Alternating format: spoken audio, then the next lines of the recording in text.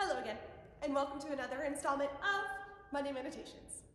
If you are just joining me today, my name is Anna DeVesta, and I am the Director of Music Ministries here at St. John UCC in St. Charles, Missouri. Today, I thought we could celebrate Black History Month with a spiritual. Guys, I love spirituals, but I often struggle with programming them. As a predominantly Caucasian woman, I want to make sure that I am coming from a place of respect.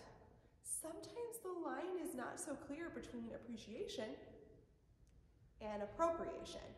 However, if we choose to just not sing spirituals, then they will be erased from history. So it is important for us to not only embrace spirituals, but to truly understand where spirituals came from. We must face our dark history to move forward. That is what Black History Month is all about. No, I don't think that we should just celebrate our African American brothers and sisters 1 month out of the year, but it is a start. So, here are some spiritual did you knows. Spiritual music was a way for enslaved people to communicate. Slaves were not allowed to learn to read or write, so music became a way to relay information and to pass down history to younger generations. Spirituals often relayed information on escaping to freedom, such as Gospel Train, Behold That Star, Deep River, Follow the Drinking Gourd, and Wade in the Water. Sometimes drumming was used as a sort of Morse code to pass information among different plantations. Drumming introduced several new instruments into American folk music, such as bones, body percussion, and even a precursor to the banjo. Spirituals were sometimes referred to as sorrow songs, as enslaved people were crying out in sorrow while still yearning for their freedom. Spirituals were, and still are today, an emotional release. They remind us of hope and help to restore our spirit. Spirituals were often sung as a call and response. A leader would sing the verses and the congregation would respond.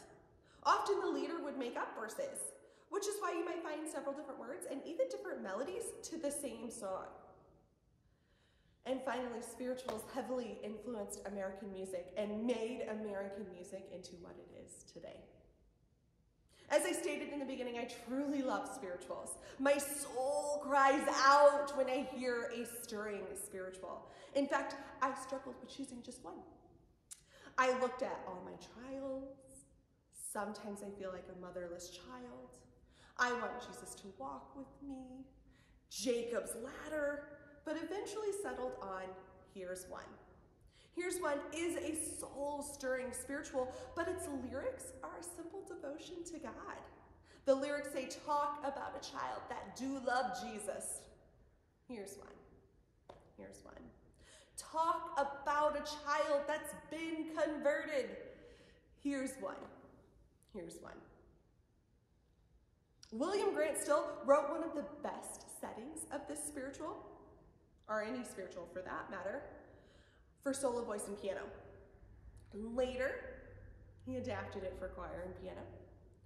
And then finally, one of his friends, Louis Kaufman, heard this amazing arrangement and decided to adapt it for violin and piano. I sense a violin solo coming up sometime soon. I encourage you to read up on William Grant Still, as he is one of our most amazing American-born composers.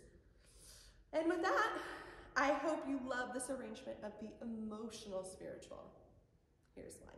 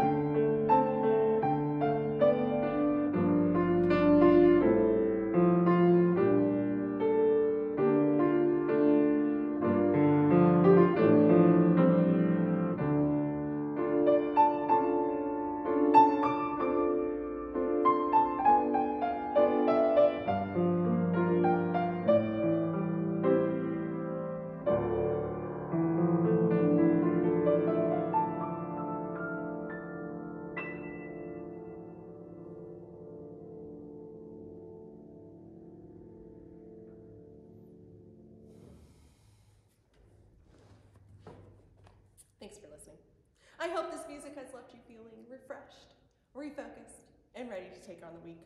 I hope that you'll consider joining me next week for another installment of Monday Meditation. And as always, I hope to see you in church on Sunday, right here at St. John UCC in St. Charles, Missouri. Bye, guys.